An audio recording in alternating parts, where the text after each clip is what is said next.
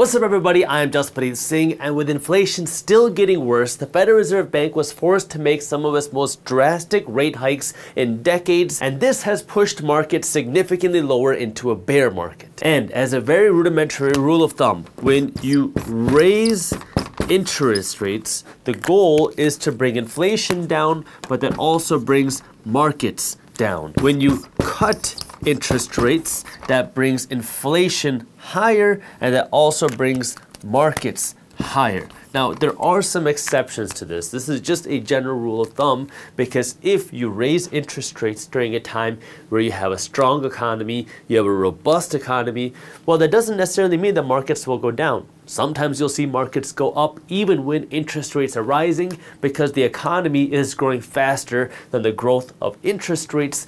But we are in a different time right now, where our economy doesn't seem to be that strong, where it can survive these rising interest rates, because we have just begun raising interest rates. Interest rates are still historically very low.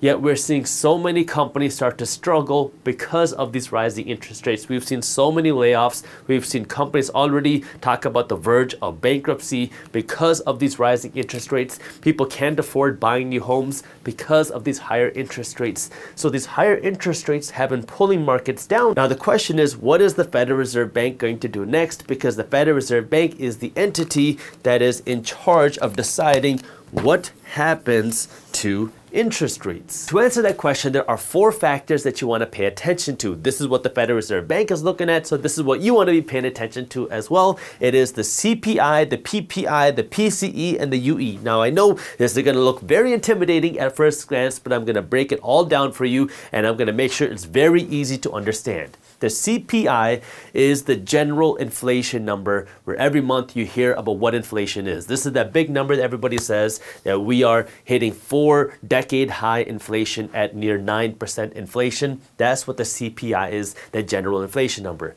PPI is the inflation number that businesses feel. So CPI is the inflation number that consumers feel when you go to the grocery store, when you have to pay for your gas, when you have to pay higher rent costs. That's the inflation that regular people feel. PPI is the inflation that business owners feel, because now when you have to go and produce a product, well, your raw materials are also going up because of inflation. So this is the inflation number that businesses are feeling. PCE is the core inflation number. That's what the Federal Reserve Bank likes to call it, where they take the CPI number and they strip out the volatile numbers. They take out energy costs, they take out food costs, because nobody has to worry about these high expenses. But what the Fed says is that energy and food are very volatile, and so they don't give a good indicator as to what real inflation is. So this is one of the Federal Reserve Bank's favorite indicators to inflation. And then you have the unemployment numbers, UE.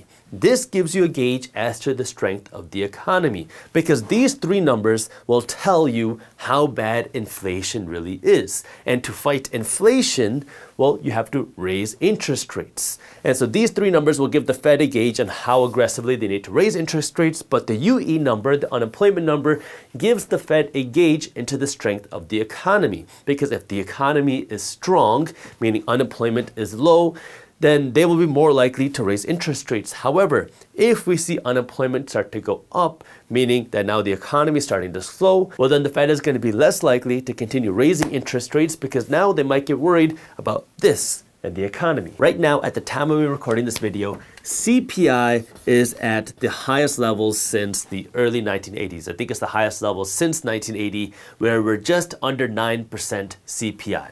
So we have some of the highest inflation numbers that we've seen in decades at this top level CPI. But then PPI, which is the producer inflation, the inflation that business owners feel, is even higher than CPI. The producer inflation is above 10%. So what that means is you have these big industries, these big corporations that are paying more than 10% for their raw materials, and they're selling the products at about 9% higher. So producers are actually seeing shrinking profits, because inflation is hurting the business owners more than it's hurting the consumers. I know there's a lot of confusing rhetoric going on out there, because people are saying, oh, it's greedy corporations that are causing the inflation. However, those greedy corporations are actually being hurt by inflation more than people. So that's one thing that you want to be aware of, where there is some misinformation being put out there, because if you just look at the numbers, this is worse than this. Then you have the core inflation numbers, the PCE numbers.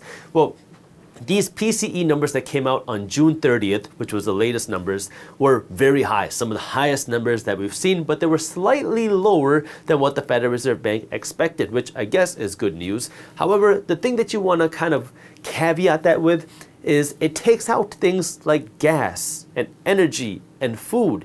And these are things that people have to pay for. Like, just because the Federal Reserve Bank doesn't look at these numbers doesn't mean that people don't have to pay the price for higher food costs. They don't have to pay the price for higher gas costs. However, even when you take away these volatile numbers, PCE is still hovering near the highest values that we have seen in decades. So we have extremely high PCE. So when you factor all these things together, what this tells us is we have a long and painful inflation fight ahead. So the Fed needs to do more things to fight inflation. But then if you look at the other side, now the economic side, which is the unemployment, unemployment today is extremely low. We are hovering at some of the lowest unemployment numbers ever. So why are people worried about an economic slowdown if unemployment is doing great? Because people all have jobs. It's because jobs are a lagging indicator. Just because a company starts to get worried about a recession doesn't mean they're going to start laying people off.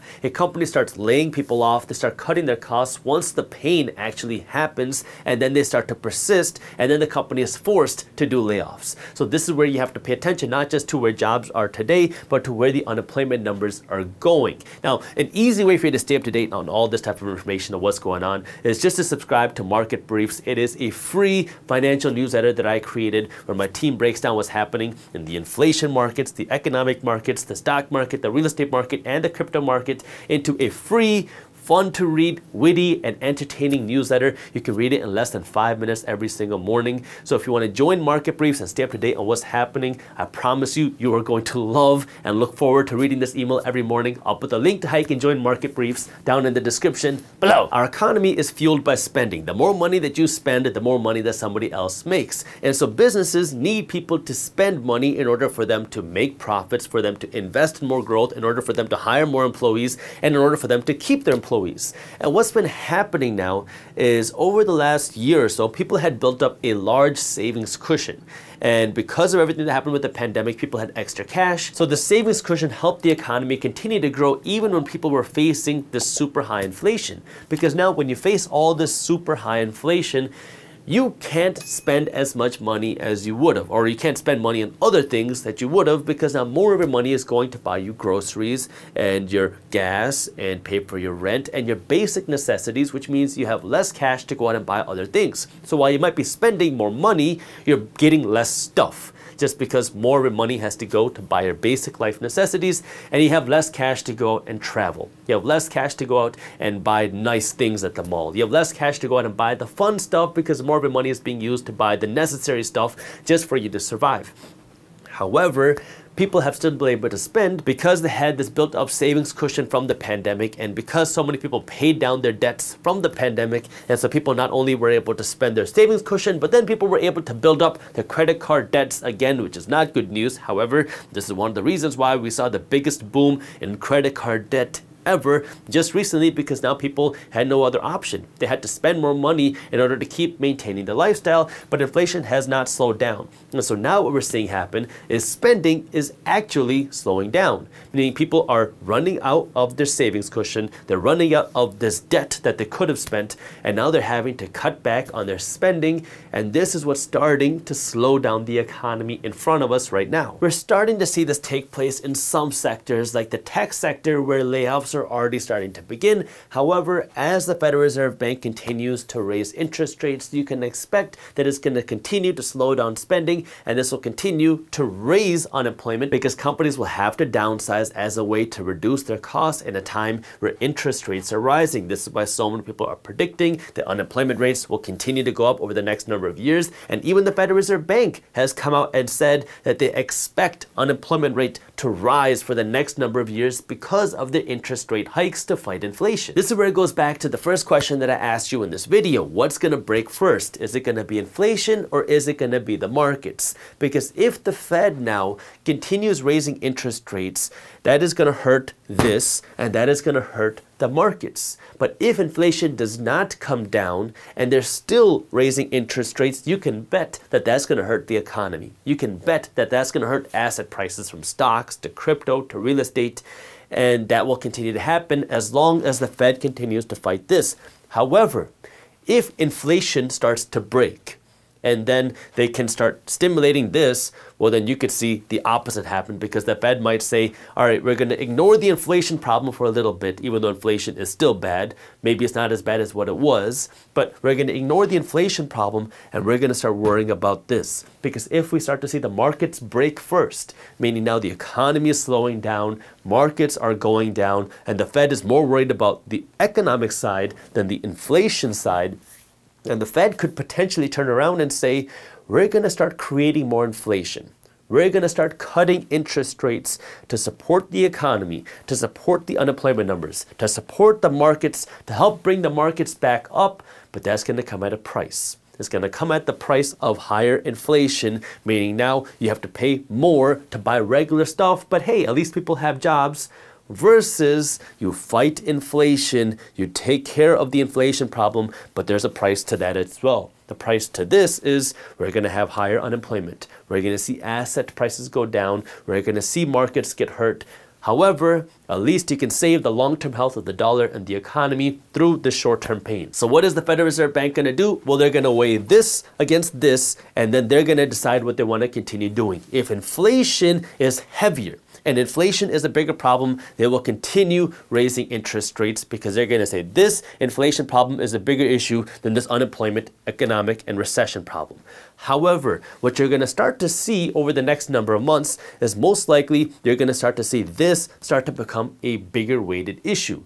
The question is this going to be a more significant issue to the Federal Reserve Bank than this until this is solved? And we don't know the answer to that, which is why you have to pay attention to what's going on. And of course, we're going to be covering this on Market Briefs every day. So if you haven't subscribed to Market Briefs yet, make sure you do that. The link is for you down in the description. If you enjoyed this video and you want to see why layoffs are going to get worse, I made a video covering this, and you can watch that video by clicking this button right over there. Thank you for watching, and as always, keep hustling. And the concern now is, are these layoffs going to spill over into the rest of the economy? Because now when people get laid off, you're not going to have money to go out and buy a car. Not going to have money to